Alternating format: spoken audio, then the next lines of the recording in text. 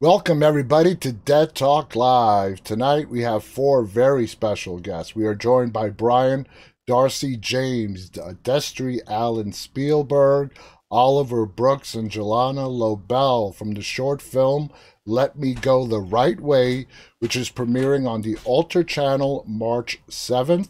For those of you that don't know, you can watch the Alter channel on the Roku channel, Redbox, as well as on their YouTube channel. Guys, thank you so much for coming on here and talking about this short film. I thoroughly enjoyed it and it left me wanting more. I wanted to find out more about this story. And Brian, I want to start with you. You play the psychiatrist Dr. Kemp. When we first meet Dr. Kemp, he comes across as sort of this know-it-all, snobby, rich doctor psychiatrist. What were your thoughts on how you were going to approach Dr. Kemp? Well, first of all, the script was so interesting and the character was so rich and not to spoil it, and we'll probably get there ultimately, but the character does reveal himself to be something that he's not. Mm-hmm. And that's always really interesting to play. But I felt most importantly for the beginning of the relationship that I start with Hopper's character, when he comes in to see me as a patient in a psychiatrist's office, I really felt it was important to hopefully portray a person that was genuinely and sincerely caring for this person to basically entrap them, Yeah. whether unwillingly or unwittingly, rather. So just to give him a sense of a real professional sheen of he knew how to do his job. He was hopefully inviting and made it a place where he wanted to come and participate in this doctor patient relationship. And then of course, the script is so great because peppered throughout it there's all kinds of things that he says that just kind of tip his hand a little bit, and you don't know Mm-hmm. if it's just his way of speaking or if he's just kind of a little odd or just doesn't have the greatest sense of humor. But that's, as I said, it's revealed later where it's all going. And it surprised me, I'll tell you that much. Now, Destry, you and Owen King came up with this story. How did this concept arise? Yeah. Well, we came up with it in the midst of the pandemic, and it was kind of towards the end of 2020. I believe it was December. I was looking to make a short film, and my manager also repped him and wanted to kind of introduce us. And at the time, my partner at the time had gotten COVID, but was experiencing long COVID. And it was, anxiety, hypochondria, just things that they never had before. And I sort of had the idea from having to be, around it and trying to help them. And I thought, well, what if I made a story about a young man who has hypochondria Mm-hmm. and goes to see a psychiatrist who, in the original, my idea, didn't believe him, and then at the end he just dies because he Yeah. actually has all these crazy problems. But when Owen and I started talking, we started spitballing other ideas and kind of came to the conclusion of Dr. Kemp and Aiden. oh my god, it's been so long. Aiden. And You- Aiden, thank yeah. you. Oh, sorry, I'm in the middle of two movies right now, so No, my I brain totally is get it. his names. Um, and yeah, it just truly like bloomed and it was awesome. And Owen King, by the way, is such a great writer. I mean, what an imagination he has. Yeah, I think he He's has awesome. some good blowlines on that one. Yeah, yeah, yeah. Yep. Now, Gilana, you produced quite a few short films in your career. How did you get involved with this project? Well, yeah, Oliver and I have been working with Gobi One Motion Pictures for 5 years producing short films. But I also work as a line producer and production manager. And one of our co-producers, Michael Pitt, who's good friends with Josh Kesselman, another of our producers, called me up and brought me the project and said, "Hey, I don't produce short films, but I heard that you do. Would you be interested in this project? And Oliver and I gave it a read and immediately were intrigued by Destry and Owen's vision for this film, for this script. And we got to meet Destry and Owen and really get into the characters and talk about what Destry envisioned for how to bring the story to life. And we got really excited by the challenge that it presented us to tell this really rich visual story that also had this incredible twist, which was not a kind of project that we had done before. Yeah, this definitely has a great twist to it. Oliver, what was it about the story in particular that really intrigued you? Just reading it the first time, you could really just see it. And like, there was some stuff that we cut out initially, but it was just so rich, in the world that they had created on, in a few number of pages was really incredible. Gilana mentioned, like, she and I have both been doing huge projects in New York for many, many years. And like, as soon as I read it, I was like, oh, we can do it here and we can do it here. And like, just had all these ideas like jumping off right away. So we dove right in and, made something that we're really proud of. Brian, you and Hopper really play well off each other on the screen. What does Dr. Kemp see in Aiden that fascinates him? Oh, that's interesting. Well, thank you for saying that. I felt the same way. It was a real pleasure working with Hopper and kind of having this really intense moment of time to kind of make this short film together.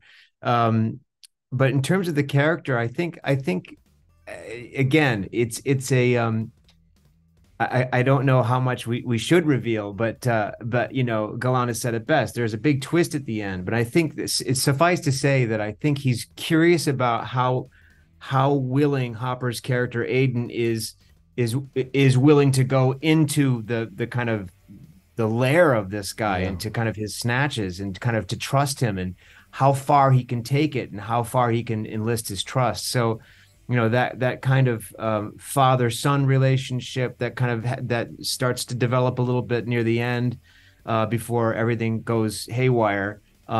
I just think he's fascinated by just how far he can get Aiden to trust him. And I think that the further he goes, the better for Dr. Kemp. Sort of like a little bit of a Hannibal Lecter, to see how far he can manipulate his patients to do his Exactly. bidding. Exactly. Exactly. Now, Destry, what was it in Brian and Hopper that you saw that really told you this is going to be Dr. Kemp and Aiden? Well, Hopper is somebody who we kind of all came together all at once. So Hopper was in the mix from the writing stages. And he's such an amazing actor, by the way, and so raw and real, and just has such a innocent sort of, he has something about him on camera. I can't even explain. I can't give you like exact words on why I think he was, perfect for the part, but to be honest, he just was him. And he was perfect. Yeah, he really was. And he, and he came, and that first shot, one of the first shots I think we did with him was with him sitting in the chair. And I remember looking at the screen, I was like, this is like, I don't have to do anything. Yeah. Like, he just, all I told him was like, just sit down and comfortable. And he just did it. He was like a little grasshopper. And it just worked. And then Brian, we had met working on West Side Story, for a brief second. And we were kind of going through the list of people that we wanted to reach out to. And the second I met him, it just all clicked. It made sense. I mean, it's kind of like, it's like when you know. Yeah. That's kind of the beauty of casting. It's not always about, performance and looks. It's really just kind of meeting the person and kind of getting to know them and feeling like, yep, this will work.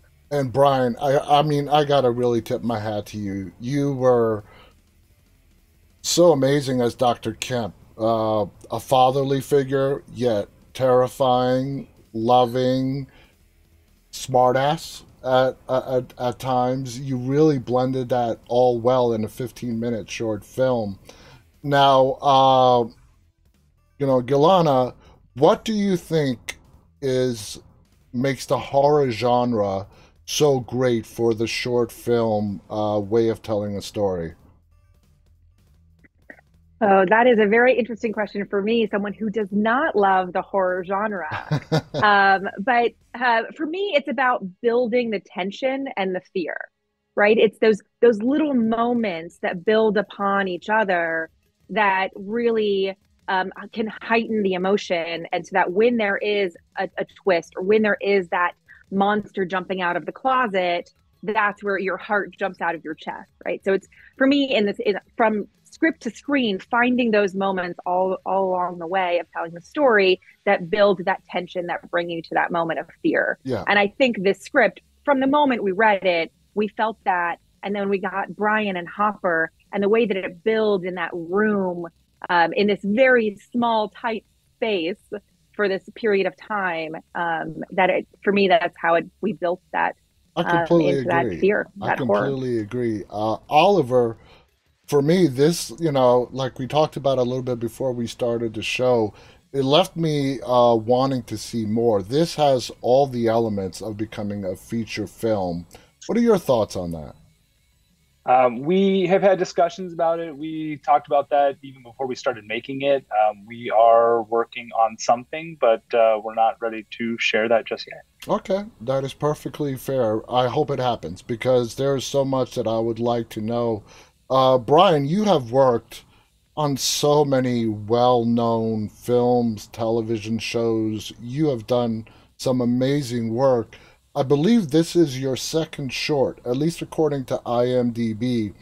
Were you just so enthralled by this story that you absolutely had to do it? Yeah. It's such a great script, and it's so weird and wonderful. I just love the authenticity of the voice and the storytelling. And of course, that is compounded by what Destry was able to do just with the touches of humor and just the way that she kind of traversed the script and gave it a visual stamp of her own style, but just going so many different places. It really packs so much into a little amount of time, stylistically, in the production value, in the characters. So that all seemed to be kind of right there when you're reading it, which is not usually the case. Yeah, Sometimes you find one thing to say, okay, well, this will work, well, this will be enticing, but this seemed to be all pretty robust with so many different things that are going to would potentially and ultimately did make it really successful. absolutely. Oliver, would you say all the producers, as well as the director, writers, and the cast, was this a collaborative effort when it comes to the creative process of this story? Oh yeah, absolutely. I mean, look, any project has that, but like this especially, the people we were able to get involved in this, like all just really contributed amazing things. Our DP was incredible. Our production designer was incredible. I mean, each cast member added a lot of amazing things. Like, you read something on a page and it's great, you can visualize it, but once you get everybody in the room and it starts showing up on screen, like it's an amazing feeling. I mean, that's, I think, one of the big reasons why we all do this, and that's one of the things that was so special about this movie in particular. That's when the magic happens. Destry, you've acted, produced, directed. As your career progresses, do you want to continue to pursue everything, all three, or does your passion lay in one particular area? That's a great question. It's funny. I thought about this. I love acting. But I think it really, like, my passion really lays in directing and producing, and they kind of come hand in hand. And even if I don't even think I'm going to be producing, I end up kind of getting myself involved with producing it. But I kind of made a little bit of a slight promise to myself that I'm going to kill myself off in every movie I make, some way or somehow, just for fun. Or give myself like a little silly cameo. So yeah, so in terms of acting, I think I'll stick to what I'm directing, and just have fun with it. Yeah, that makes total sense. Brian, I want to leave the last question up to you. This is very worthy of mentioning. Okay, the story was written and directed by Steven Spielberg's daughter and Stephen King's son. You played opposite of Sean Penn's son. There's a great generational bloodline to this project. Just what were your thoughts on that and the people that were involved in this project? Well, I think the first thing I have to say is that I am Tom and Mary James's son, which I think should be stated up front. Um, uh, um, Look, it was exciting to know that I was meeting artists that I'd never met before, and it was evident from the very beginning that everybody that was there was there because they wanted to be there and were Mm-hmm. excited to make something unique and cool and different. And it was I was really excited by the whole prospect of it all. Absolutely. And like I said, you guys really did bring magic to the screen. Congratulations to all of you. I love this short film. It left me wanting more. Oliver, I hope that feature film does work out and happen. I think it would be a great hit. I want to thank our guests, Destry Allyn Spielberg, Brian Darcy James, Oliver Brooks, and Gilana Lobel. The short film is called Let Me Go the Right Way in parentheses, and you'll find out why when you watch the film. It is premiering March 7th on the Ultra channel. Again, the Ultra channel, you can catch it on the Roku channel, on Redbox, and as well as their YouTube channel. Guys, thank you so much. On behalf of my guests and myself, stay safe. Thank you to our audience, and stay walking. Good night, everybody. Thank you. Thanks so Thank much. you.